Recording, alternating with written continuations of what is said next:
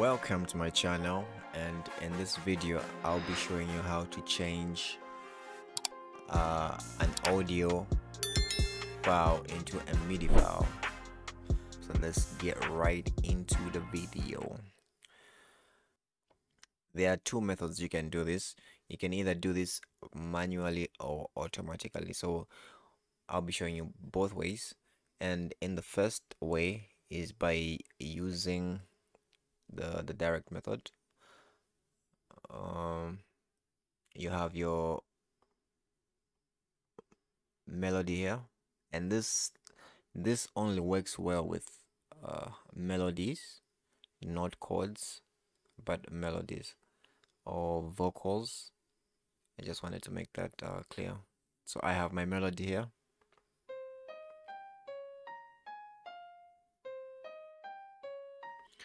So what you need to do is click right here, left click, edit sample, or you can just drag and drop the sample into Edison. Once you drop it into Edison, you can go to the tool icon, convert to score, and you need to make sure wherever you're converting it should be directly to the MIDI piano file. So my MIDI piano file is right here, so I click that and convert to score and dump to piano roll. So now my notes have been put in and changed into a MIDI, just like that.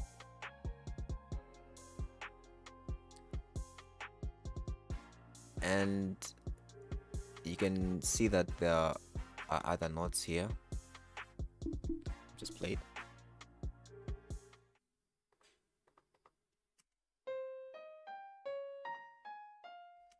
So you can actually do that, fix it up.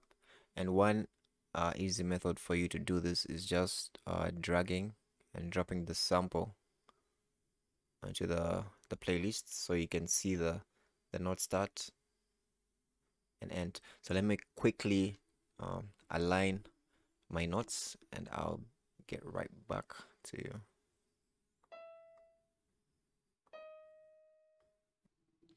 Alright, now that I am done organizing my notes, I can just play it.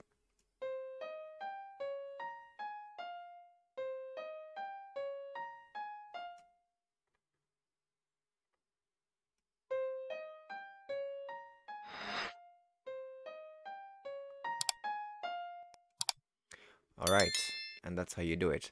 So the second method, if you want to get your chords on a MIDI, you have to do this manually. So for you to do this, you have to go to the chord,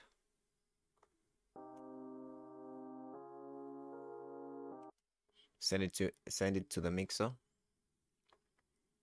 On the mixer, load Wave Candy. So once you load up Wave Candy, you need to make sure the scale is moved all the way back to the top, and the dB range just in this, somewhere in this region. And you have to go to Spectrum. So now we can play.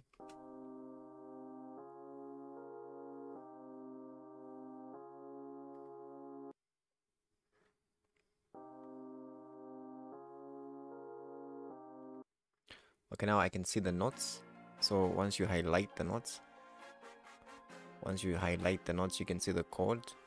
So this is C, this is D harsh sharp, and this is G4. So you can just manually put the chords on the piano roll. So let me do that quickly.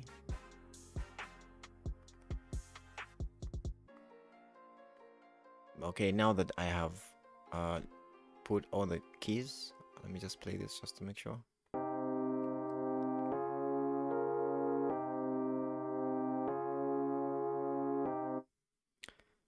Now that I have put all the keys, and that's how you change audio into MIDI in FL Studio. If you like this video, hit a thumbs up, subscribe, hit the bell notification to get notified every time I upload a video, so you can learn new tricks and tips on producing. Thanks for watching, and I'll see you in the next one.